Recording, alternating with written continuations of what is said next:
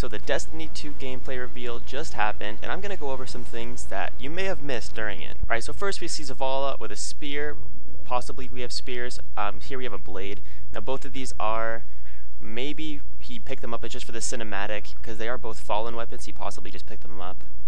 Here we see him with a, what looks to be like an M16. I don't really know guns, but it looks like an M16. And this is the only other military gun we see in this trailer. Similar to the Khvostov, maybe it's like the first gun we receive once we are like thrown out of the tower, whatnot. We see a small camp here. I believe this to be the Guardian camp on Earth. Here he uses a gun as a melee weapon. Might just be a cinematic thing. Here he does back-to-back supers. Again, might just be in the cinematics. You know, we never saw this in the actual gameplay when they were playing the game, but who knows, maybe it might be a mechanic in some area. Here we see Ikora teleport with Cayde. Might be another cinematic thing, or there might be actual Warlock teleportation. The first gameplay we see, immediately the first thing I noticed was we have 3 abilities. The first one is obviously the grenade, second one is the punch. And the last one, I don't know how you activate it, but we will see the activation of it soon. Ammo drops look different. You can see that just dropped special and primary ammo, or as they're known here, kinetic and energy weapon ammo. Enemies have these weird symbols beside their names, and here we can see the heavy drop gives you 1 rocket. Here we see the third ability used. It looks like it's a healing aura. Again, don't know how it's used, probably a button combination of some sort. Clan emblem on a gun. I believe this to be a clan emblem, but it doesn't, I don't know. It's so out of the ordinary of all the other guns that I don't think it could be anything else but some sort of clan emblem. Third ability, this is the same as we saw before, but instead of being a healing aura, it's now an empowering rift. Or instead of a healing rift, it's an empowering rift. So I guess you can customize these in your subclass, it looks like. Angel of Light returns for the Warlocks. Here we can see a hunter maybe shade stepping, or it looks like he tumbles differently. So it might be a new form of movement for a hunter. Widow's Court as a playable space. And here we see this, what looks to be an NPC. I say this because he doesn't have a helmet on, and he is talking, so he's giving some exposition. And craziest of all, I think, is he's carrying a No Land Beyond with what looks like to be a special customization on it. So that's kind of cool. Maybe No Land Beyond returning, maybe, who knows. This gun the hunter's shooting here was a exotic heavy that was leaked during the Taken King. It looks the same as what was data mined, and here it is now. So yeah, just an interesting little tidbit there. All the guns that I believe were in this trailer that do apply to these are sidearms, pulse rifles, scout rifles, auto rifles, hand cannons, submachine guns, and miniguns. So I believe these all have kinetic and energy variants that can be used at the same time, which is kind of cool. In terms of power weapons, what I've seen from this trailer is grenade launcher, rocket launchers, shotguns, snipers, and swords. So that's what I'm assuming are the majority of the power weapons. Here we see, when he goes over the sidearm, there is a node that says, no weapon mod is applied. Possibly have weapon mods to alter the look or the statistics of a gun. We'll just have to wait and see on that one. Max level maybe 20.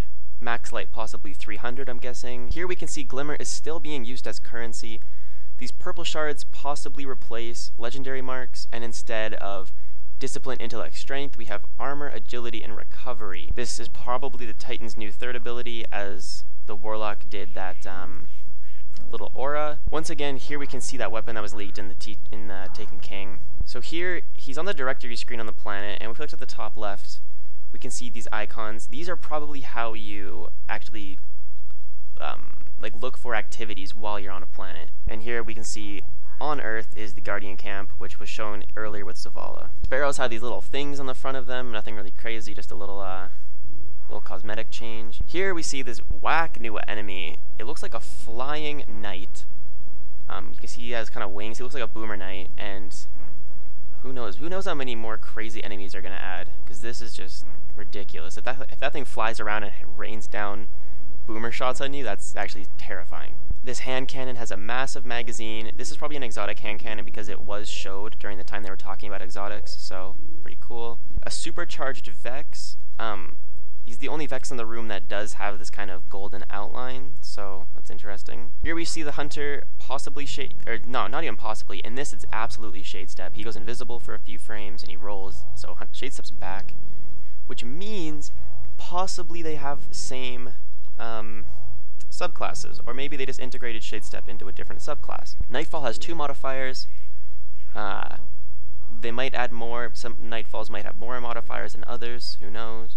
Here we can see the Nightfall has actually 4 modes. You can do normal, normal seeker, normal guide, and heroic.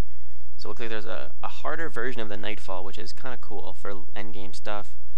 And if you actually look what it's saying, it says Siva Corrupted Fallen have made their next inside a crashed ship. That is an incomplete sentence. We cannot allow Siva to gain a foothold here. Siva are back in Destiny 2, confirmed. 2 modifiers are momentum, time warp, anomalies. I don't know what the hell those mean, but those are 2 new modifiers. And in the next thing, we can see matchmaking queue lengths. So there's going to be queue length timer, like estimated time, which is nice. I appreciate that. Expected time commitment 45 minutes. And the craziest thing, Nightfall Pass required, 10 remaining. So I'm assuming by this, you might get 10 Nightfall passes every week, and maybe you're only allowed to enter the Nightfall 10 times. If you don't beat it within those 10, then that sucks for you. It also, maybe you're able to enter and receive loot 10 times then, instead of just like a regular 3, but once again, no one knows. Here we see Soyoz 610 is in the farm social. So along with the Guardian camp, possibly the farm is another social space. And we can also see the player count is 2 out of 26, which means they bumped the player count in the social spaces from 16 to 26. The sniper scopes are dual rendered. Either that or just this sniper rifle in general is a dual rendered scope. Here we can see Zavala with a sword. This gun, I'm assuming this is also an exotic hand cannon just by how unique it looks.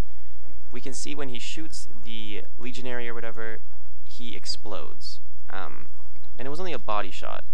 So possibly this exotic hand cannon has like a body shot version of Firefly or something. If it does, that's pretty freaking sick. Anyways, guys, this was all I really found when I was looking through these. If you enjoyed this video at all, please leave a like, and I am so excited to make Destiny 2 content for y'all. So take care.